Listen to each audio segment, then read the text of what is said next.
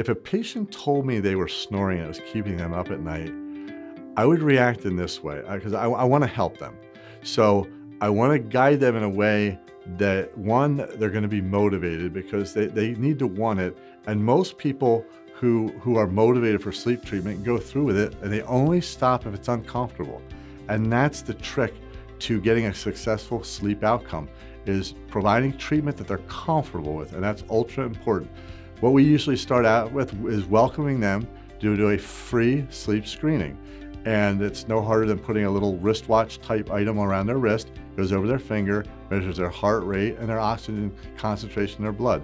So, because we want to help them, so we're going to make it very easy and for free so they can come in, find out if indeed they truly do have a problem with that. Obstructive sleep apnea, which is what we treat dentally with a sleep appliance, but there's a lot of other reasons why people don't get good sleep.